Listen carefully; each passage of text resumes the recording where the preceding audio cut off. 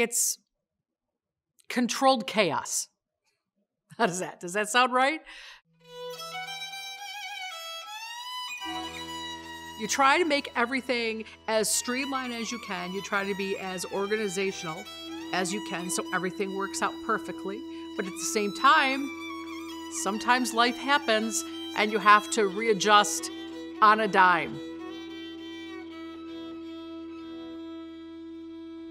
I'm not sure that everybody realizes the amount of work that happens before the actual rehearsal process with the actors begins.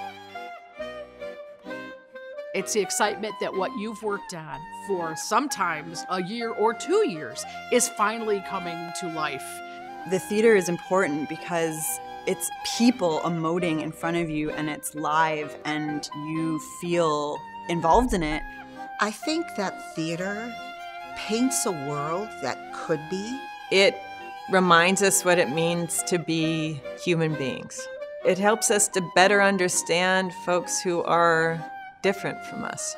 People are always surprised to know that it takes a year, sometimes 2 years, to produce a play that is only playing for 4 weeks. That's why I'm thrilled that you're watching this right now, because we're going to show you that and we're going to explain to you why that is and what goes into this. My name's Loraine O'Donnell, and I'm the Executive Artistic Director of the Kavinoky Theatre.